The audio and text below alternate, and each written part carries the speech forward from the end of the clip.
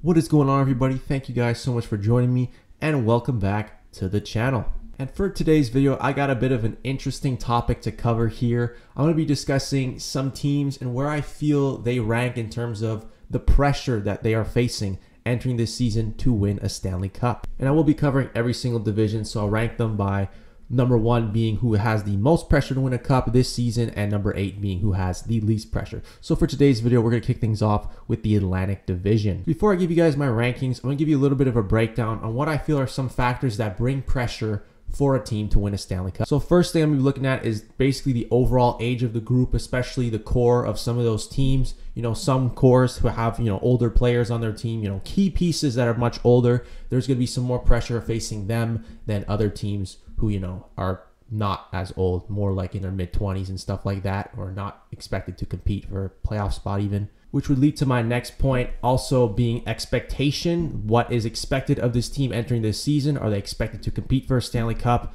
make the playoffs, just squeak into the playoffs, or not at all projected to make the playoffs? That could factor in some pressure as well. One more thing before I get started, I'm just going to preface this right now in case people, pop on this video and did not read the title. This is not my season standings predictions of who I think is going to win the division, who I think is going to be last place in the division. Has nothing to do with what I feel, what my opinions are, where these teams will stand. It's just on where I feel the most pressure lies for some teams compared to others. So, don't get it twisted there. If you're interested to see what my standings predictions are for a lot of these teams and where I feel they stand this season in their respective divisions, go check those videos out. I've covered every single team. So, click on those if you're interested. All right, so getting right into the start here. 8th place, the team that I feel has the least pressure to win a Stanley Cup this season, it's the Buffalo Sabres. I mean, this is very obvious for me. They're obviously a team that is tanking right now. I mean, they shut off a ton of pieces. Their goaltending tandem looks completely different. It's Aaron Dell and Craig Anderson right now. Defensively, they took a step back as well. They traded away Rasmus Ristolainen, who, did not have the greatest stretch there, but was a top pair defenseman on this team. And of course, Eichel being injured, there is some concerns with that and how they handle that situation. And obviously, they're looking to trade him. But obviously, there's no pressure on this team to do anything. I mean, the roster right now, their best forwards, Victor Olofsson, who's pretty decent, but is he really a star player in this league? I don't know. Casey Middlestat maybe has some upside, only being 22 years old. Could be the #1 center next season.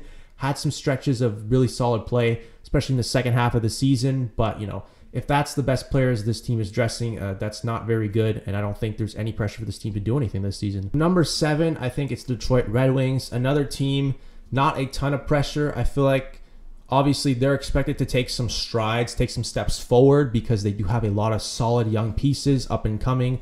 Obviously, Moritz Seider being on the blue line, he's expected to make an immediate impact. Guys like Joe Veleno, Lucas Raymond, Philip Zadina looking to take steps forward, especially Zadina, who's already been on the team. But those other guys looking to crack the roster and make a huge impact on this young Red Wings team. Then you got the core. I mean, Filip Hronek is your #1 defenseman right now. He's only 23 years old, so he still has room to grow potentially. Dylan Larkin, Verana, both 25. Tyler Bertuzzi's 26. There is a solid young core here building, and there's going to be a lot of years for this team to compete for a cup down the line.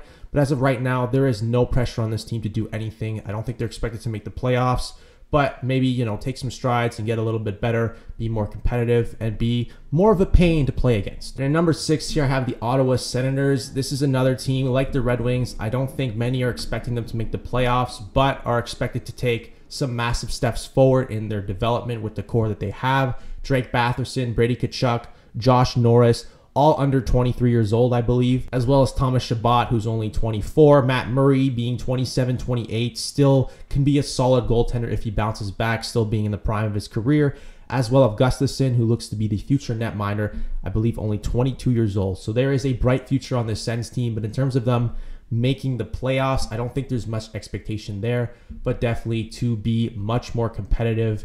And like the Red Wings, give some people some headaches. Now, I could see the argument why you'd want to flip-flop Detroit and Ottawa since they're very similarly constructed. But in terms of Ottawa, based on the second half they had last season, I think there is a little bit more pressure for them to take that next step. Whereas the Red Wings, if they kind of fall flat and are not quite as competitive as people thought, I don't think it will become as too much of a disappointment compared to Ottawa. So yeah, these bottom 3 here, they were relatively easy in terms of the pressure. I mean, none of these 3 teams are expected to make the playoffs.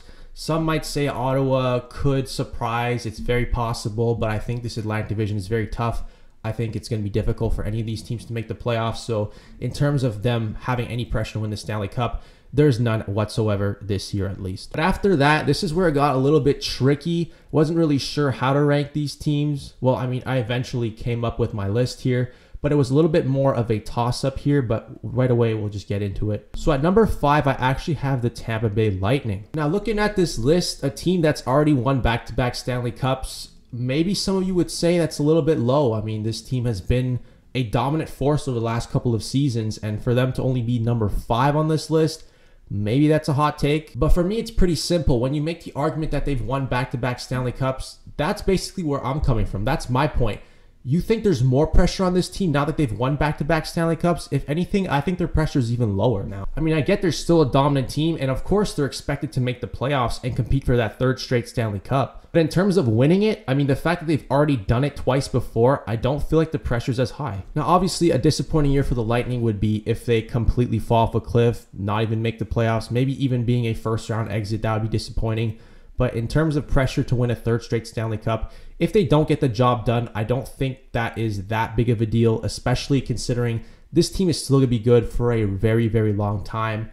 Nikita Kucherov is 28 years old. Braden Point's 25. Stamkos, although he's 31, still has a ton of prime years left with him, especially as well with Victor Hedman, who's 30, and Vasilevsky, who maybe only is entering his prime right now at 27. There is going to be a ton of time for this team to compete for even more Stanley Cups. So in 4th here, I decided to go with the Montreal Canadiens. So Montreal's a bit of a weird case for me. I think they could potentially be 5th and having less pressure to win than Tampa, just because Tampa has already proven they're a dominant force. Whereas Montreal, yeah, they made an amazing run to the Stanley Cup Finals, but are many people even projecting them to make the playoffs this season? You know, especially given that tough Atlantic Division, I think it's going to be very difficult for them to get in, but obviously they could surprise. Regardless if you think they're a playoff team or not, I still feel like there is a little bit more pressure than people might think. Now, obviously, if you don't think they're going to make the playoffs, or if most people don't think they're going to make the playoffs, and obviously that takes a significant amount of pressure off. But considering the run they made to the finals, I feel like that does add a little bit of pressure that this team could still compete, you know, for a cup potentially. And maybe there is some, you know, some concerns that they kind of need to win now, right now, as some of their core guys are getting a little bit older. Of course, Carey Price in net at 34 years old. I mean, time is kind of now for him right now, as he starts to decline in these coming years. When you look at the blue line, it's much older. I mean, Ben Sherrod is 30 years old. You know, David Savard's 30, just coming off a cup with the Lightning. The number 1 defenseman, Jeff Petrie, who's been outstanding last year offensively, but he's 33 now. Like, how much more of prime years do we have left of Jeff Petrie? And you look at the forward group, it's relatively young. I mean, Nick Suzuki, Cole Caulfield, they're going to be in the league for a while. But I mean, you know, your highest paid forward right now is Brendan Gallagher, who's, you know, 29 years old, but you could argue that, you know, the best years of his career are behind him, considering the way that he plays, and especially if he's only going to be used in a bottom 6 role. Likely he might be starting on the 3rd line this season. There's just some guys that are getting up there in age. It's just a weird combination on this Habs team with, you know, some young guys, but also there's a lot of vets on this team too. With older guys who are still in their primes, but, you know, getting a little bit older, that does add a little bit of pressure, which is why, especially since this team has not won a Stanley Cup since '93, there is a little bit of pressure on this team to do something, but will they do anything is the question. So in 3rd here, I have the Florida Panthers. I was tempted to put Montreal even ahead of Florida, considering Florida's core is a lot younger in my opinion. But in terms of expectations, when you factor those in, Montreal's a team that, you know, despite the finals run, a lot of people aren't even projecting them to make the playoffs. Whereas the Panthers, a lot of people are really high on this team and think that they can take the next step to being a legitimate Stanley Cup contender. For this Panthers team, it's been all playoff failures over the last like 20 years. I mean, they've barely made the playoffs over that span, but when they have, they've been a consistent 1st-round exit. They have not won a playoff series since 1996, so that obviously doesn't help. And because people think they can take that next step to being contender, there's definitely some pressure for this team to make some noise in that Atlantic Division. But in terms of the pressure of them to win a cup this season, I don't think it's as high as those other 2 teams, which I'll get into later. I mean, I look at the core. Spencer Knight is going to be their number 1 goaltender of the future. He's only 20 years old, and he's already looking like he's going to be a very, very good goaltender in this league. You look at the defense, for the most part, it's very young, especially Aaron Ekblad, who's their number 1 guy, only 25 years old. You're looking at, you know, some of their other core players up front. Alexander Barkov, I believe, is 26. and Huberdeau 28. I mean, there's a lot of very young guys on this team still. So I think the window just opened for Florida. So I think they're going to have a ton of opportunity to compete for a Stanley Cup, probably be in the running for it over the next decade. So I feel like for this season at least, I don't feel like the pressure is as high as some other teams. But at the very least, I think a fair estimation of where this team should be: win a damn playoff series, get out of the first round, show people that you're on the rise and that you're ready to really take the next step in being a contender, and prove to everyone that you will be that team to beat over the next decade here in the Eastern Conference. Now, I feel like the top two here was the most obvious for most people, and I really think a lot of people have different opinions on this. You can really flip-flop the two, but for me, this is where I have them ranked. All right, so the team I have ranked number 2 as to who I feel has the most pressure to win the Cup this season would be the Toronto Maple Leafs. Now, we know the deal with Toronto. They're a great regular season team every season. Once they get to the playoffs, they always fall flat in the first round, and they have yet to win a playoff series since 2004. Now, some people think that the Leafs might not be as dominant as they were last season, take a little bit of a step back. I still think they're going to be a great regular season team, but obviously the pressure is definitely there, especially, you know, the biggest Canadian market in the league, maybe even the biggest market in the league. There's always pressure for this Leafs team to actually do something, but they've never done it, at least not yet. But because they, you know, the window has been open already for 5 years and they still haven't gone out of the first round, the pressure is starting to mount quite a bit on this team. Yes, they do have some young guys, Austin Matthews, Mitch Marner, both just 24 years old, so they still have a lot of years left in the tank, as well as William Nylander, who's only 25. You know, these guys basically in the primes, maybe only entering the prime of their career. So there's a lot of time for those guys to do something. But I think there is more pressure on some other guys like John Tavares, who's already 31, still a really good player and going to be a good player for the next, 4 or 5 years at the very least. But, him, how many prime years we have left in him, we don't know at this point. As well as, Jack Campbell, Peter Mrazek, they're both 29 and they're both kind of like, solid tandem goaltenders. I don't know if there's a true like number one stud goaltender in there. So there is some question marks there. So there's a little bit of pressure in terms of, what kind of goaltending they'll get. Then on defense, I mean, there is some older guys. Brody, I think, is in his early 30s, as well as Jake Muzzin and Morgan Riley, who, although is 27, is a pending UFA. So there is a little bit of pressure on this team to win now this season. Now, for me, what would be a successful season for Toronto? Obviously getting out of the first round, but I definitely think showing that, they're making progress. At least I think getting to an Eastern Conference Finals would be considered a relatively successful season.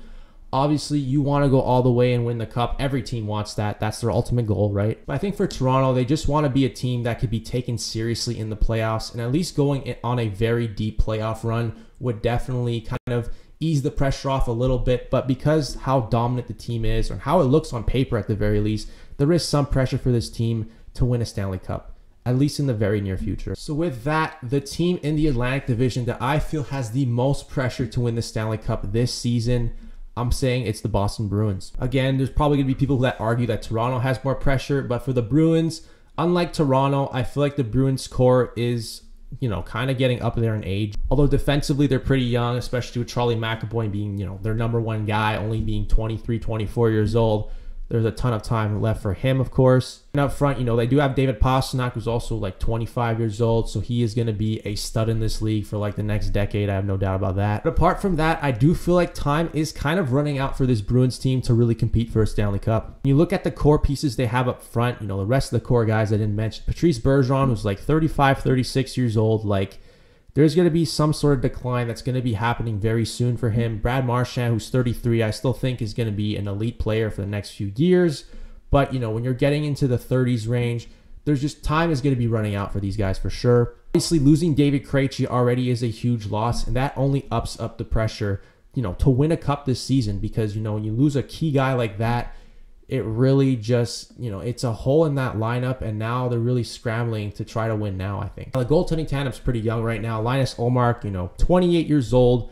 You can say that maybe he's only entering the prime of his career. Jeremy Swayman is 22, a very young, solid goaltender. I think is going to be the future #1 netminder for that Bruins team. And there's also Tuukka Rask, who, they have yet to sign, but if they do bring him back, he's like 34, 35. He's going to be on the back nine of his career as well. So, the core that is there right now, it's getting older, and I do think that time could be running out. I mean, in 2-3 years' time, I don't know if this Bruins team is going to be, the dominant force it once was, honestly. Like, you look at the rest of the Atlantic Division, come 2-3 years, I still think Toronto and Florida, they have relatively young cores. They're going to be good. Teams like Ottawa and Detroit are going to be on the rise. They're going to be much more competitive. Montreal might still be hovering in there. Tampa Bay, I still think, is going to be a pretty good team.